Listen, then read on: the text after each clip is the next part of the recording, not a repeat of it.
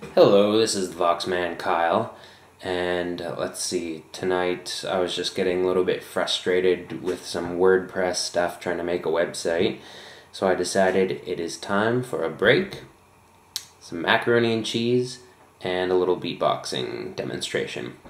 So the idea that I want to share with you tonight is how to make your spit work for you.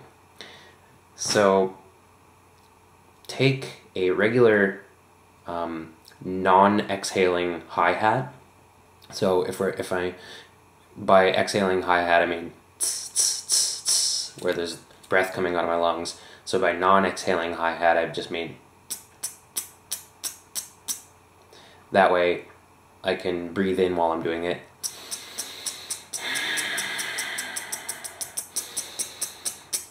Okay, so you take the non-exhaling hi-hat and you get a little bit of spit, some bubbly spit in your mouth.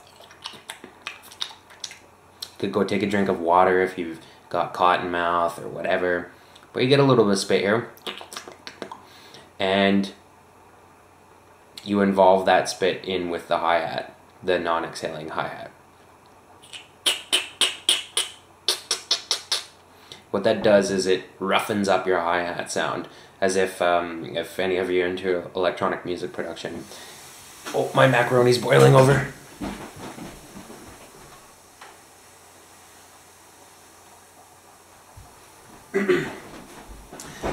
If any of you are into electronic production, that's kind of like putting a bit crusher or a little bit of a distortion effect on the hi-hat.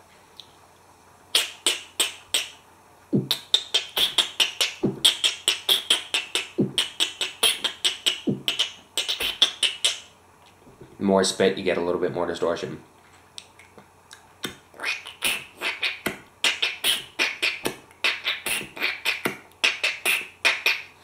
So now, what you can start to do is, by experimenting with kind of sliding from the front of the tip of your tongue on the roof of your mouth to the slightly more the middle of your tongue on the roof of your mouth, you can start to get some really interesting, almost like scratching chirps, like turntable scratching.